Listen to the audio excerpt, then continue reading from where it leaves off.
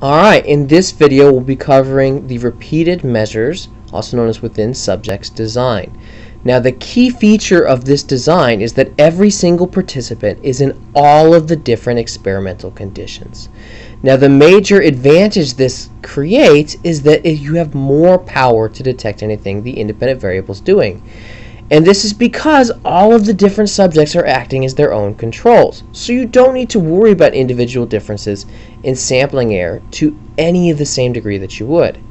Now the downside is that there are a whole new list of internal validity threats that come from participants being in both conditions.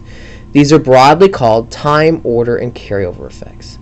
History is a type of time effect wherein something happens when they were measured in one condition but not the other and change scores. Since you are measuring people twice, they could also mature from when they're measured one time to the other. Another issue with multiple measurements is that when you have an extreme measurement, the next one always tends to be less extreme. They regress to the mean, so to speak. Also, it may be the case, if you're giving a task, that participants just get better at the task with multiple attempts at it. Or they could just get tired and do worse. They might also recognize that they're in two different conditions and change their behavior based on their own comparison. Also, it's possible whatever manipulation you're doing creates a permanent change in your participants. This would entirely mess things up.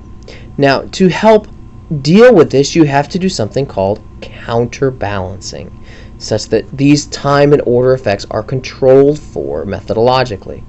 Now, counterbalancing in sort of a dirt simple definition is you have to change the order of the conditions from one participant to the next.